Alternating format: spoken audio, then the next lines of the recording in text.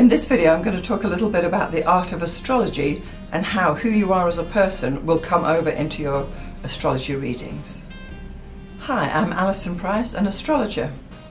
This time I'm going to be talking about who you actually are and the journey you've taken to get to this day has actually crafted and developed the type of astrologer you're going to be. Through your natural birth chart you will actually attract the type of people that you can help, and as an astrologer your clients will come to you because they connect to your own chart in some way. If there is no connection to the planets and positions in your chart, you've really got no connection with the people. It really goes down to as well how you choose a mate in life. In a room of 10 people, 2 people you will be immediately attracted to, 2 people you will not want to talk to, and the 6th in the middle, maybe that could go both ways. But we know instinctively who we're attracted to and who we're not, and who we're interested in talking with and who we aren't. This all comes from the actual nature and the planets within your own chart. And it's actually interesting to realize that as an astrologer, if you're going to go into business and start doing readings of charts, in a way you don't have to advertise and promote your business because your clients will find you.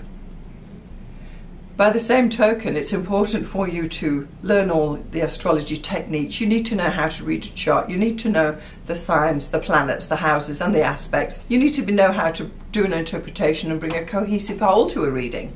But the point being that the types of reading you're going to do will come from the nature of your own chart. It is almost like your personal mandala of how the energies are placed within your chart.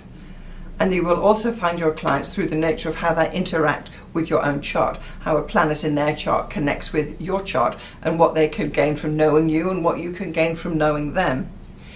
Being an astrologer is actually a journey. Every time you consult with a client, you yourself are taking further steps in your own personal journey, and it develops you into different people. This is why sometimes if you meet someone special, it becomes a turning point in your life where you may take a different direction because of the influence they will have on you. And that influence is only able to be taken on by you because of the actual nature and the position of the planets in your chart.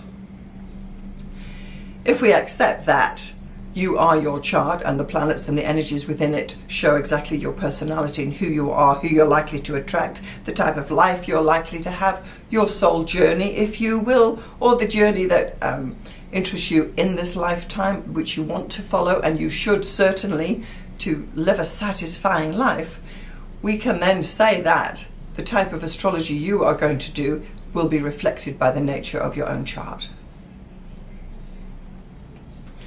There is no point trying to emulate other astrologers or me or whoever. Understand your own chart, know your own chart, and you will become a better astrologer for it. Thanks so much for watching.